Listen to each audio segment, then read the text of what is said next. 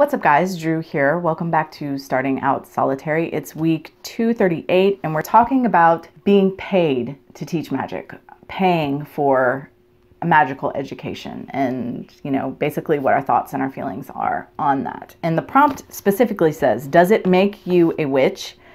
Is it a scam? Is it okay? I think all of the above are applicable, right? Does being taught to be a witch make you a witch? Maybe. I mean, we all learn, we buy a book and we read it and we learn something from it. We're paying for that information. I think a good deal of what makes you a witch is more about what's going on within you, no. A good deal of what makes you an effective, powerful witch has to do with what's going on within you. Are you doing your shadow work? Are you practicing? Are you honing your skills? Are you, taking steps to become more energetically sensitive and so on and so forth? I mean, there are a lot of things and there are a lot of different ways to go about it. There's not one way to find that. So if I take a year and a day course, for example, do I come out a witch? Possibly, probably, but not necessarily. It's really going to depend on what I take from that experience, what I do with what I got from that experience. I just think if you're a witch, right? Whether you practice witchcraft or not, or whether you actively and knowingly practice witchcraft or not. I just think it's really complicated because I do feel like anybody could be a witch if they wanted at the same time.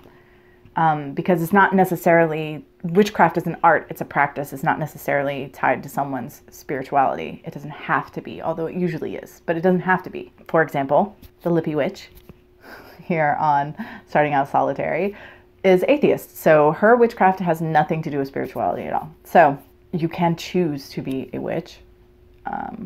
But I also believe that it's just something that's inherent in someone and they sort of discover it. The things that we use as witches, I think, are extrasensory, for lack of a better word. So this sensitivity, feeling energy and moving energy, I believe that everyone has that ability, they can do that should they choose to. Some people are more naturally adept to that kind of thing than others, but we can all do that.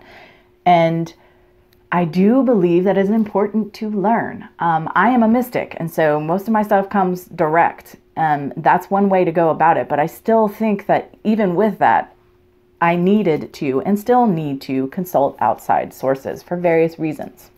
So I don't think there's anything wrong with paying for a magical education. Is it a fraud? Sometimes.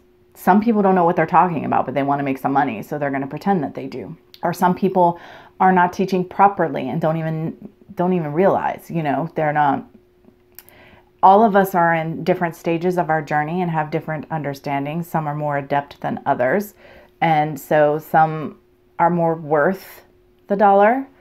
But for me, everything is like alchemy, right? There needs to be an equal exchange. So if I'm giving you all this hard-earned knowledge that I've gained over, decade or more, 2 decades, 3 decades, depending on who it is, of practice and of learning myself, absorbing information, and I'm just giving that to you, I deserve something in return. And if that's money, then it's money. So, I mean, at the end of the day, yes, I think it's okay to exchange money for information, for guidance and wisdom on a witchcraft path. But we should always look at who it is. I mean, even with books, but particularly I think when it's one-on-one learning, check out their resume. Like, how long have they been teaching? How many students have they had?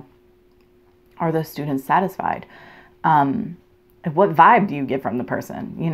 How old is that person? And I know that's not really fair. I don't feel like just because you're young, you don't have wisdom and experience, but I do, and just because you're older means that you're more wise and experienced. I mean, there's exceptions to that, but I do think in general that that's true. If someone's only been practicing witchcraft for 5 years compared to someone who's been practicing for 40 years, who's going to have more experience?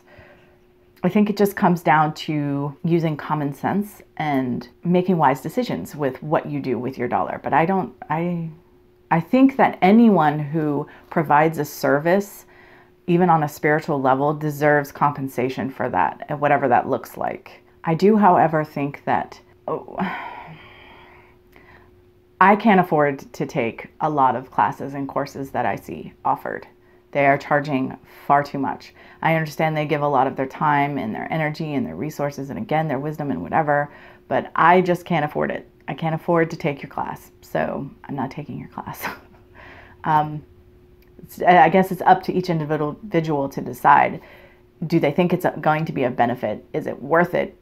Can they afford it? Is it going to be an equal exchange?